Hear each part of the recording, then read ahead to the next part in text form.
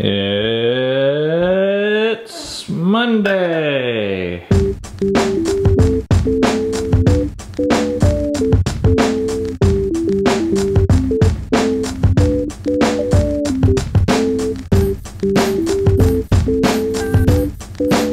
Someone wanted to know what was in the mason jar. This is raw cream, straight from the cow's udders. It's my favorite thing in coffee. It's like bootleg, black market. Don't tell anyone about it. The FDA. We can update. First of all, do you notice anything different about me? What? Wash my face. Oh. We had Passover Friday night. Oh yeah, that was cool. Yeah. I won't say any names, but a few people got a little tipsy. Oh man, it was more. So you're supposed to drink 4 glasses of wine, tradition says. I follow tradition. I think that was the most I ever drank. Yeah. Well, it was actually 6 glasses when I was all said and done. Yeah. Saturday night we grilled out at a park with some friends. The big thing that we accomplished yesterday was I finished building a carpet ball table for the kids. Oh yeah, that was cool. And this is something the kids have been asking for a long time. For those who don't know what carpet ball is, the best way I could describe it is it's a mix between bowling and pool. And the kids are all out there now. It's 9:21 a.m. and they're all out there right now playing their little hearts out. No, it's my turn. I thought that was really cool that Ben did that. I told him this will be one of those childhood memories that will stick with him.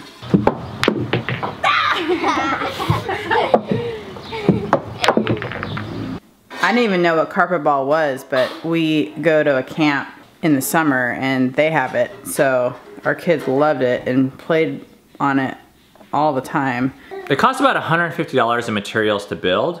It's better than like playing video games, you know, in that it's outside, it's interactive, kids can play with other games, it's easy for new people to join. It's a really cool game.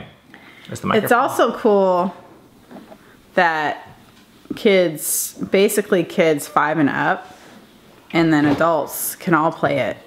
The rules are, it's really simple, so all you have to do is you set up your balls any way you want, and then the last person standing wins. But if it's a tie, if like you lose, you get one more shot. But if it's a tie, then you put 1 ball up, and then if it's a tie again, then you put another, and then you keep on putting it if it's a tie. I'll post the link to the instructions that I used down below in the YouTube description so you know how I built it. I modified it, but.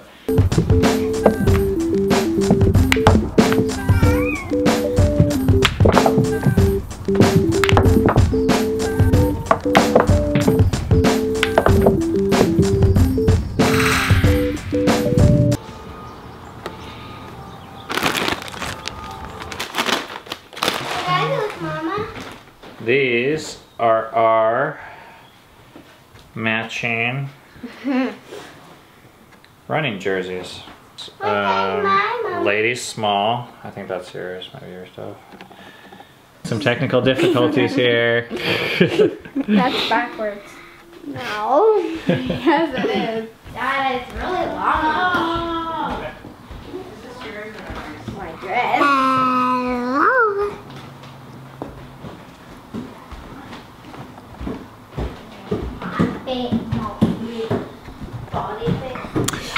I'm playing racquetball today, even though my arm has been killing me, so I just got this new band.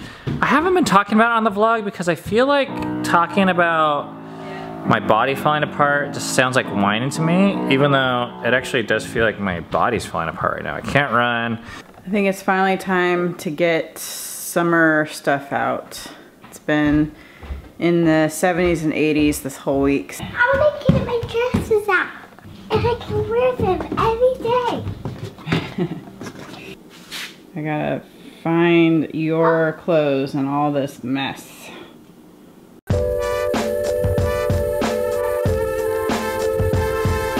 It's Monday. Eden's working on dinner tonight. What are you making, Eden? Parmesan garlic crusted chicken. Ooh, your specialty. Looks good.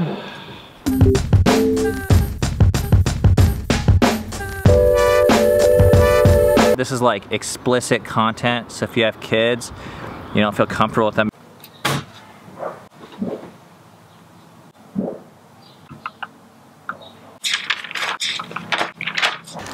I think porn is a really important topic discussion. I hear two main positions on porn. One is like, go for it, it's fine, it's natural. And the other is the more conservative religious side, which is like, it's wrong, you should feel like crap, and case closed. This article offers kind of a third angle that I think is really valuable. It's a great article. The reason I quit watching porn is to have more sex, says this one guy. Quitting porn is one of the most sex positive things people can do. I just want to enjoy sex again and feel the desire for another person. So what these guys are kind of saying is there's this whole generation of guys that are experiencing, they can't get aroused physically or emotionally because they're so used to computer intimacy, if we can even call it that, that they don't know how to engage in intimate behavior, have sex with real women. This quote says, "The internet is like a 24-hour all-you-can-eat buffet restaurant that serves every type of sex snack." When I first discovered porn, especially online, was very similar to going to a buffet, just kind of like I said. I was like, this is great. It's everything that I want all the time with no limits.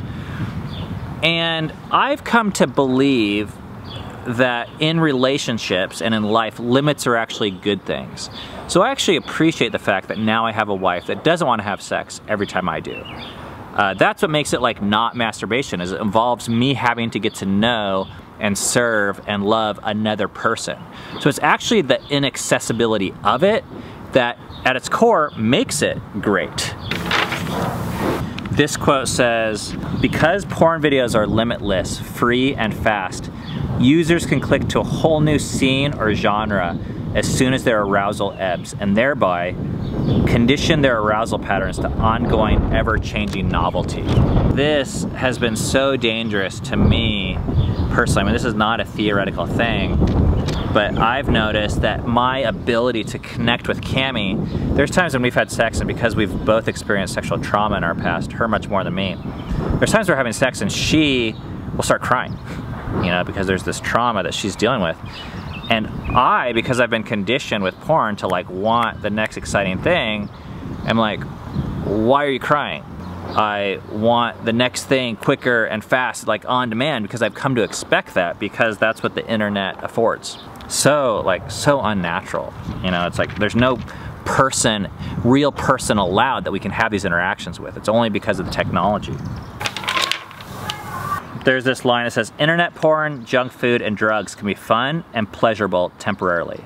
However, they also have the potential to desensitize you to normal and natural things and ultimately rob you of the one thing you thought they would give you, the ability to experience pleasure." So keep in mind, this is not written by religious folks. This is like comparing porn to junk food, which we're against junk food, we're against drugs. And internet porn, it says, has the same net effect as those things, is it robs you of the ability to truly experience long-lasting pleasure. And this is where I feel like the religious side has really lost it for me, is they're not acknowledging how enjoyable and fun porn is.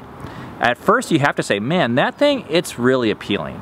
Just like Cheetos, they're freaking good. You know, let's just say that. Let's not ignore that fact. But we also have to ask this question, how long is it good for? Does it make your life better? Does it make your relationships better around you?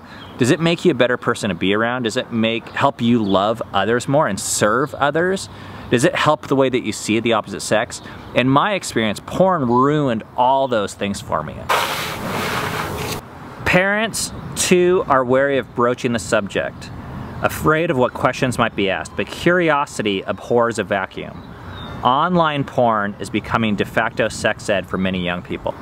When one of our daughters was like 4 or 5, and I thought we're gonna be like way ahead of the game here. We're gonna talk to our kids about sex, because Cammie and I weren't really raised talking about it at a young age at all.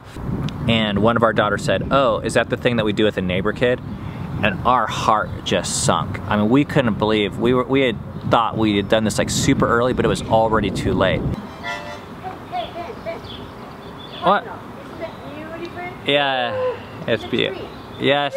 We think that even if your kids aren't ready for like the details or whatever you're worried about with them, just introducing the topic for mom and dad is the most important thing you can do. So we want our kids to know sex is the thing that you talk about with mom and dad.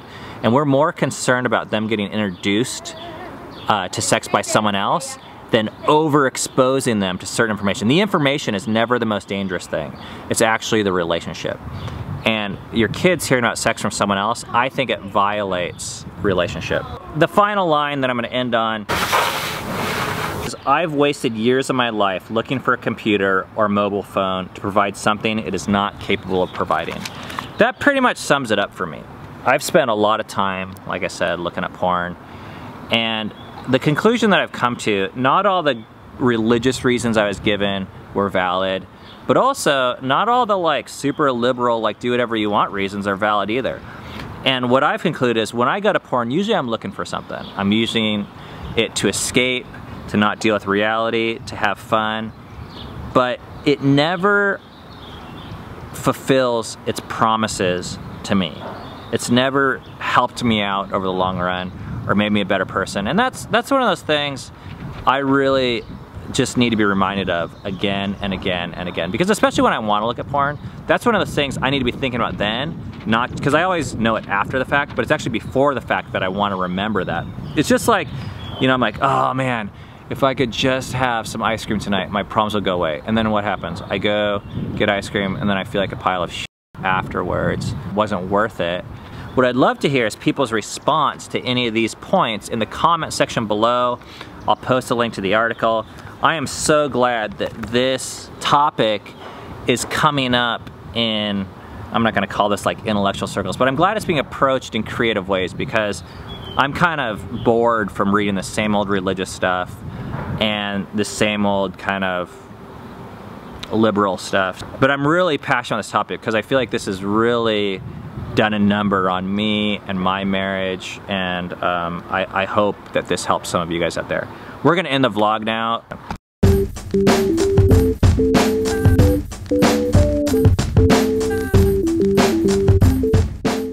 We thought it was gonna be like really awkward. Hey, I'm trying to record here. My mom's playing the harmonica in the background while I'm trying to talk about porn.